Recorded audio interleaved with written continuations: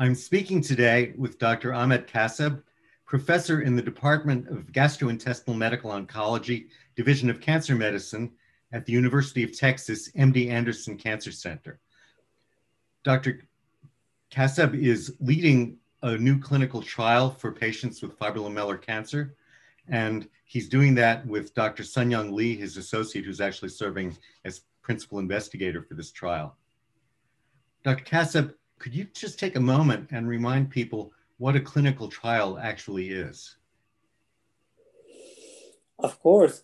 So when we talk about, clinical trials, it's basically, in a sense, a monitored setting. So we try to treat our patients in a monitored setting where we limit the trial patients to those patients with preserved organ functions because we want to make sure that it is safe for them. And we put a lot of railings and criteria to ensure that we are not introducing harm to them. So our clinical trial is combining 3 drugs. 2 of them are chemotherapy drugs, 5-fluorouracil, and the other one is interferon. And the 3rd drug is Nivolumab, which is basically immunotherapy drug. And our study starts out with 2 of them, 5-fluorouracil and interferon, for 8 weeks. So we get a biopsy, do these 2 drugs, and get another biopsy to show that these 2 drugs together will prime the tumor microenvironment and prepare the tumors for the effect of the immunotherapy. And that's based on our own trials and own data before that showed that these 2 drugs can actually enhance the immune profiling of those tumors and increase immune infiltration of the tumor by T lymphocytes, which will give immunotherapy a better chance to work with these 2 chemotherapy drugs once we add it. So that's why it's kind of, a stage design, 8 weeks of chemotherapy alone, followed by adding immunotherapy. So we call it trial because it's a monitored setting, and we record everything while patients are on it to make sure that we are not introducing harm to them and to make sure that we are learning and getting the best out of it. So that way, if we end up necessitating to down dose these drugs, for example, to make it more tolerable, we do that. So before application of the drug regimen as standard of care, we have to do it in a clinical trial setting to make sure it is safe and it has a signal of activity. Dr. Kaseb, your group at MD Anderson already has had considerable experience working with the first 2 drugs you mentioned, 5-fluorouracil and interferon, together in fibrolamellar cancer patients. Could you tell us a little more about the specific rationale for adding the 3rd drug, an immune checkpoint inhibitor, and maybe talk a little bit about what those drugs do and why there's so much excitement about them? Sure. So the story started almost 20 years ago, actually, with a study with 5-fluorouracil and interferon. And the study was actually initiated for conventional, hepatocellular carcinoma. And then eventually 8 patients made it to this study on that protocol. So overall, the study was not a positive study because a lot of the conventional hepatocellular carcinoma patients had poor liver reserve and underlying liver disease, and they could not handle the 2-drug regimen very well. However, fibrolamellar patients tolerated the best, and also we found 2 cases of complete response and additional cases of partial response. So out of that experience, we started to use this regimen as our go-to regimen for fibrolamellar hepatocellular carcinoma patients. And then eventually we published our experience around 2012 with 45 patients treated with this regimen to really share this information with other investigators and patients, and showed that we are experiencing nice responders on this regimen, which enabled a number of patients to eventually go for surgery. And then when we were doing more sophisticated analysis with our immunology lab at MD Anderson in collaboration with Dr. James Allison, which is the Nobel laureate for medicine 2 years ago, we encountered this effect that actually when we do 5-fluorouracil interferon and at the time of surgery, we check the immune cells, we found out that the immune cells had increased after chemotherapy with 5-fluorouracil interferon, which has been inconsistent in other cancers as well, that chemotherapy, when you do it, you induce some cell death in the tumor cells, and the release of the antigens from those cells will actually recruit immune cells to the microenvironment.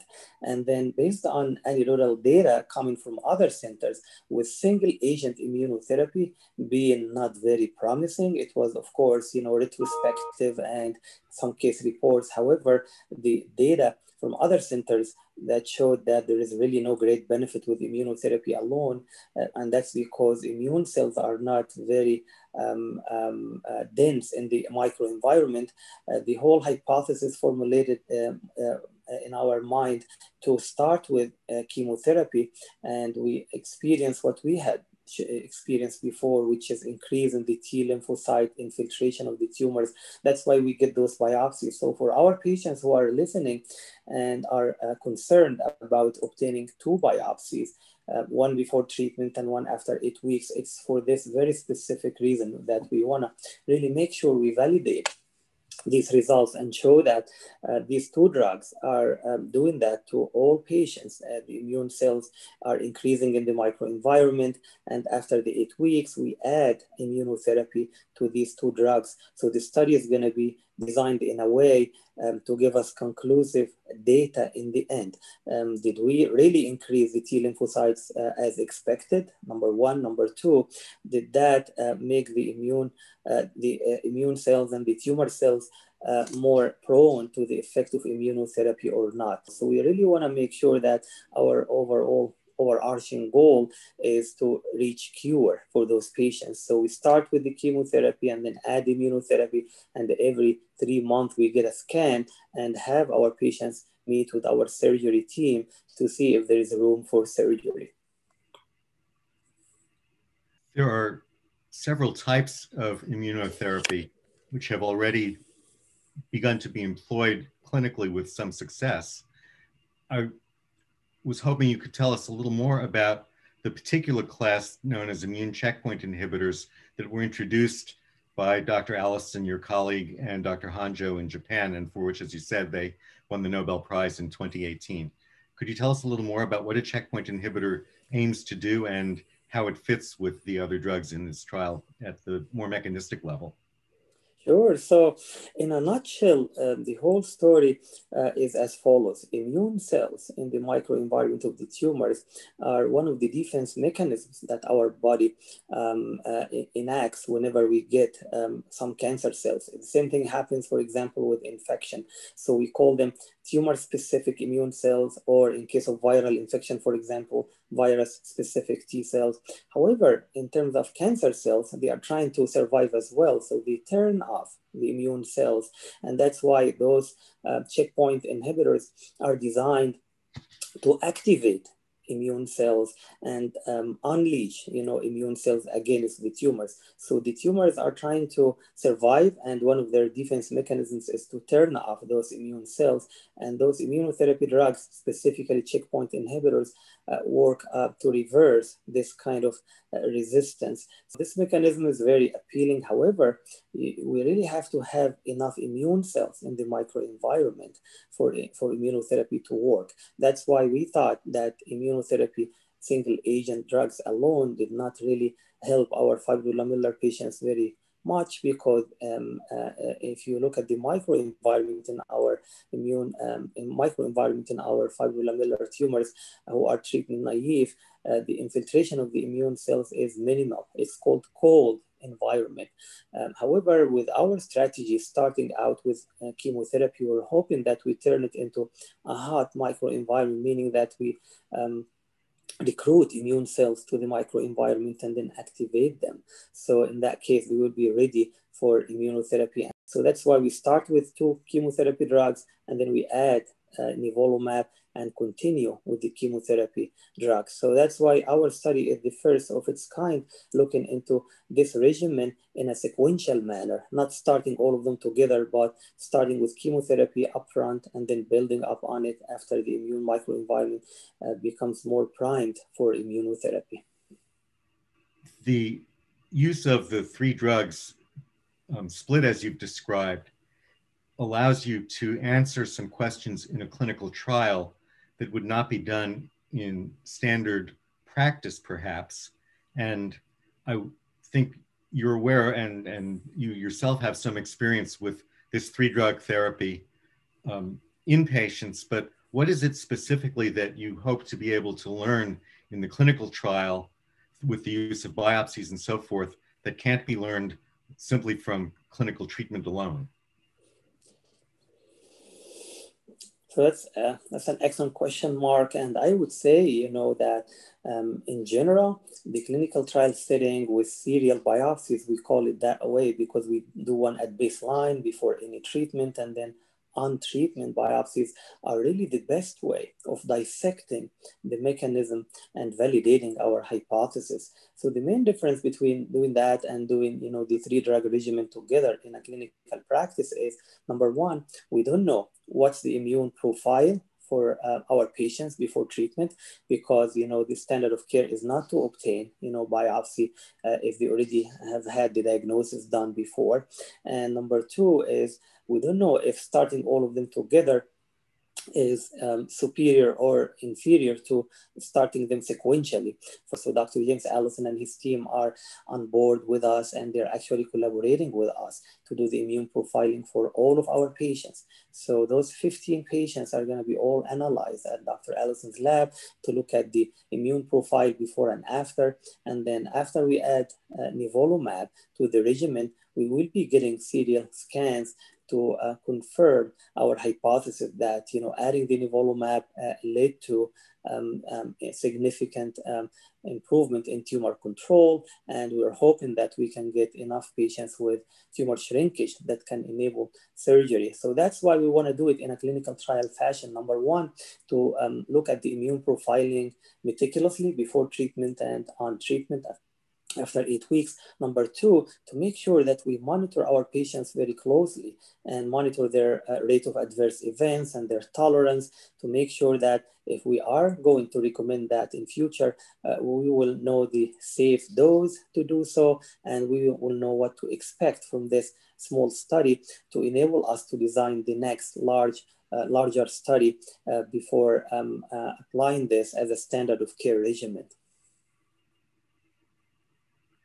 For patients who would like to participate in this clinical trial and help to contribute to better understanding of the cancer, as well as potentially to benefit from the treatment, could you tell us who are eligible for the trial? What patients are eligible to participate? Right. So basically, patients with confirmed fibrolamellar hepatocellular carcinoma, so patients with known disease, number one, patients who are not surgical upfront. So our patient population, if those patients with unresectable fibrolamellar hepatocellular carcinoma, so this is the definition based on the tumor parameters. Number two, based on their clinical condition, we want to be able to enroll patients with good overall performance status and nutritional status. So patients who are up and about, patients who are not symptomatic enough to a point where they are bedridden, for example, because it's going to be too much on them. And then going more granular to the organ functions, we also have some parameters to make sure that they have sufficient blood count, for example. So those patients with severe anemia, not correctable, or poor liver functions, and they have jaundice in their eyes, these patients are going to be at risk for more complications related to therapy. So we have some generous criteria. It is not like we have to have class A in every single number, but we have some criteria to make sure that their chances of tolerating the treatment is very good. So that way we make sure we're not introducing harm to them and their body and their organs.